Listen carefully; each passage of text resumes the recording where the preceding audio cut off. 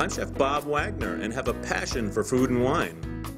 I grew up in California and at the age of 20, spent the next 11 years in Burgundy, France. There I worked alongside some of the world's finest chefs. Now, after 12 years as a chef in Charleston, South Carolina, I want to show you how to make an easy gourmet meal in your home using my blend of French and American cuisine paired with great wines of the world. Next time someone asks you what's for dinner, you tell them, how about uCook? This program is made possible by the Charleston, South Carolina Convention and Visitors Bureau, offering visitors, meeting planners, tour professionals, and wedding planners travel information on one of the South's oldest destinations, Charleston, where history lives. And by South Carolina Department of Parks, Recreation, and Tourism. And by these funders. With additional funding provided by Whole Foods Market. Join me today as I prepare something a little bit different, a stuffed Parma prosciutto salad. With that, I'll take on one of California's Chardonnays. Then my guest will cook a salmon and do something a little bit different, a red wine reduction. Then we really get crazy and we'll actually taste a Belgian beer. So stick around. Bon appetit. What a happy crowd we've got. Everybody looks like they're ready to cook. They want to learn something, I can see. I'm Bob Waggoner. This is uCook, and welcome. I've got some wonderful guests here, mes trois gourmets, that are going to help us out from this side. Tell us who you are and where you're from. Hi, I'm Jennifer from Sherman, Connecticut. Glad to have you. I'm Michelle Goldstein from France. Française. I like that. Where in France are you from? Chinon. Chinon. I love it. Great French. Good wine. Good wine. Yes. I like that. We don't have Chinon today, but we have some fun wine. And I'm Preston from Hudson, Ohio. Hudson, Ohio. I like that. Give him a big hand. Give him a big hand.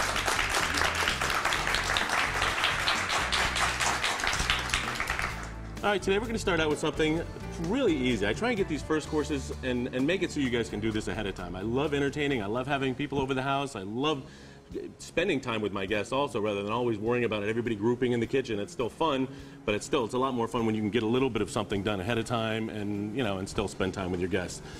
Go over real quick on our mise en place. We've got our goat cheese, fresh goat cheese. You don't want any herbs or any other flavorings going on in the goat cheese. We've got some roasted pecans. I just popped these guys in the oven a little bit earlier. If you can get those to get out all their wonderful flavor and a little bit of heat and really get them a little bit crispy. We've got some little micro chives. We've got the little sunflower sprouts. I don't know if you guys have seen these. And you can actually find these in supermarkets. That's the beginning of a sunflower plant, if you can imagine. And then same thing with these little pea shoots, yellow pea shoots. They actually grow these guys in the dark, and they take on that wonderful, wonderful color like that. We've got some frisée salad, some pecan oil that's fantastic, and some sherry vinegar. So we're going to make a little vinaigrette, real simple on something like this. Just a little 1 tablespoon of sherry vinegar. Let's do 2 just for the heck of it. Put a little bit more in there, huh? And we're going to get our salt in there right there at the beginning, because you want to dissolve that salt. Let me push this out of the way so that you guys can see. A lot of times in vinaigrettes, you'll see something, you'll get that salt down the bottom because you put the oil in right away. You want to get it in there, let it dissolve in that vinegar. Pepper's also a real big part of everything I do. I don't use a lot of spices. I don't have a lot of heat in the dishes that I have, but pepper's very important. Get yourself a pepper mill. Love having fresh ground pepper. See that? And you can smell this. It's just night and day from just peppered, powdered pepper. Has no flavor. It just doesn't have anywhere near the flavor of this. Dissolve that in, then you can see how easy this is going to be. A little bit of pecan oil, and we're not going to heat this up. This is just virgin pecan oil, just enough, and it's just a simple vinaigrette. Salt and pepper. Salt's going to be down there on the bottom, hopefully dissolved out. If you guys can see that.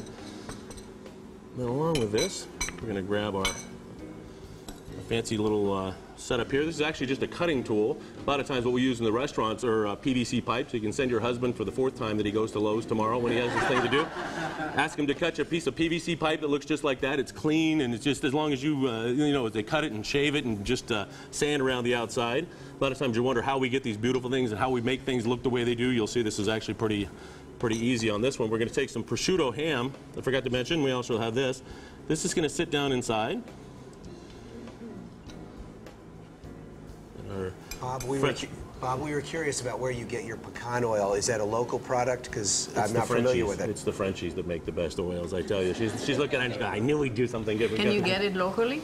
You can get a lot of these. This one, actually, my wife's looking at me going, he took my pecan oil, didn't he? He's got me all up. So this one I actually brought back from France with me, but the French are all over. You can find them all over the place now. If not, you can even get a grapeseed oil and roast your pecans in there and even infuse them in there. So you can't find it, just heat up some grapeseed oil that doesn't have any flavor, roast your pecans, get them as hot as you can, throw them in there and let them just infuse over the burn. It'll take on some of that flavor, but nowhere near as good as a fresh, crushed, pecan. So this is our little guy. We're going to put our, can you guys see that? Just that simple. We just laid it down on the inside there. Then we're going to put our goat cheese down inside. And some of our roasted pecans. The best would be, honestly, if I was to pull these out of the oven right now, but I did them just a couple minutes ago, so it's not so bad. And you don't want it too hot, because it's going to sit in here. And then we're going to put a little bit of our little pea shoots in there. We do just a little bit of salt on that goat cheese. And goat cheese has a little bit of salt already, so you want to be careful with that. A little bit of fresh ground pepper. Then this guy's going to get folded and see back over the top. I'm just going to pull this guy back and then press him down a tiny bit. You see that? I'm going to do this real quick without shaking it down. You see that? The little packet, and then you just press down with your hands and pull up on the sides. And we can charge a lot of money in a restaurant for something like that. You guys have no idea how it's done like that. So it's got all those wonderful flavors inside that, and this will sit like this for literally 10 or 20 minutes without having any problem. The goat cheese will be room temperature and still be good. If I was serving this right away, I would have put some vinaigrette on the inside, but I didn't want to. I wanted to show you guys, let it sit like that, and you can go hide it or put it in have it set up in your kitchen table, in the dining room like that. A little bit of vinaigrette over the top. You want to get down on the bottom and get that vinegar that's down below. A little bit on top. And you don't want to do this too early, because that vinegar is definitely going to pretty much cook that ham. It's too bad you can't smell this, because it smells really good. A little bit of frisée. It's not really a salad, but it's just fun little stuff that you can put on top. These little guys, when you can get creative and make it fun, have your kids help you out, have dad help you out, or whatever you want to do. Some little micro chives, some little pea shoots around the top, and one of those neat little things. Is that not the easiest salad you've ever seen? Is that good enough? You guys like that? Is it enough?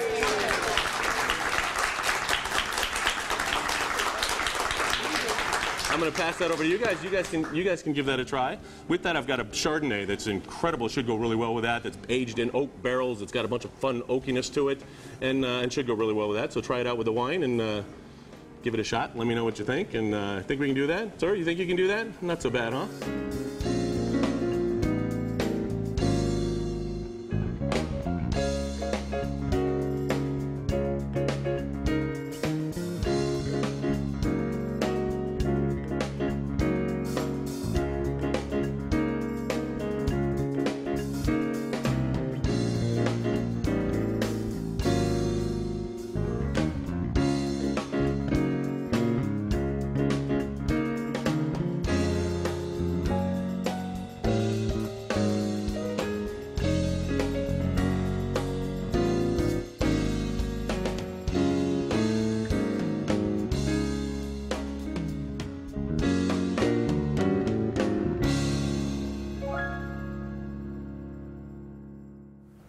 All right, now it's time for you to cook. There's a Jimmy and a Haley in here. I'm assuming this is yes, sir. This team right here. Looks like a father-daughter. Give them a hand. Come on up. Come on up. Come on up. Jimmy, glad to have you. Glad to have you. Come on up. Thank you. What's your last name? Guy. Guy, and from here? Yes, sir. We're from Charleston. Actually, we live in Charleston now. We came from Virginia. Oh, great. Yes, well, sir. Glad to have you. So brand new into Charleston. Yes, sir. Love it down here. Great area. We're going to get you cooking. Brian's going to take you in the back, get you some outfits on, and come back, and we're going to teach you how to cook something. All right. You ready? Yes. All right. Give him a big hand. Thank you. Give him a big hand.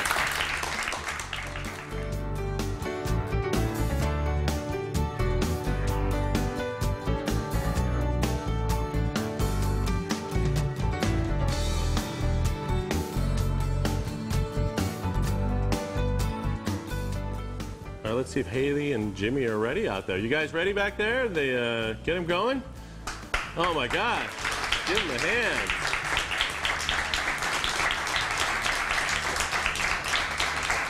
Look at that. What a great team. Look at that. So thank you. You guys are looking good. Look at that. That's Gosh. nice.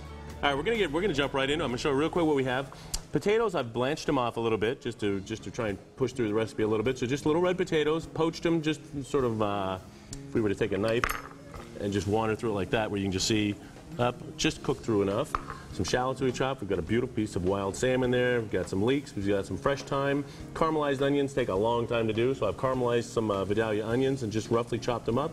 A little micro chervil, some butter. Get some beautiful olive oil from Puglia, Italy. I probably said that wrong, but what are you going to do? And get this beautiful beer that we're going to have with this also, and red wine that's going to go with this dish. We're going to get started. Jim, and I'll have you take a leak. Can you do that? And Yeah, I'll take a leak right here. I'm going to have you. You're good with slicing, and did you say you were a fireman? Yes, sir. So you guys cook and do. You guys have to cook, right? Yeah, we do. So you're good with a knife. Well, yeah, I'm okay. I'm okay. We're looking at. Probably like that. If you can slice them like that, go all the way through like that. Okay. Yeah, I'm going to have you cut these little guys. Oh, let me slide by here. I'm going to have you cut this guy in half. You okay with a knife too? You said you did a lot with your dad cooking, so I'm going to have you cut it like that, and then grab this little guy and scoop it out like that. All right, we're going to get rid of the little potato in the middle. Can you do that? Yeah, I can do it. I think you can. Look at that. Give him a hand. He's doing a great job. Give them both a hand. All right, we're going to grab a little bit of butter over there. Got to have butter. And I heard your daughter earlier say, "Oh, there's my friend, the butter." How much? I'm thinking, I love this little girl. Who gets to say that? How much? Let's do 2 of those guys. This is our buttered leeks, so we're going to need a little bit in there. There's a lot of water in there. Go ahead and throw them in there before that butter browns. Toss them around a little bit. You can get their pepper grinder, get some fresh pepper in on top of that. Salt's over there next to my beer. Don't dip any in there. Go for it. Just crank it. Try 4. A little bit. Salt. Done. A little bit of salt right there next to you. You can sprinkle a little bit of salt. Yeah. Little pinch? Yeah, pinch that much again. More than a lot of people think. There's nothing worse than bland food to me. You guys like bland food? No, the French lady's gone. Bob, bland. Forgot it. How's that? That was perfect.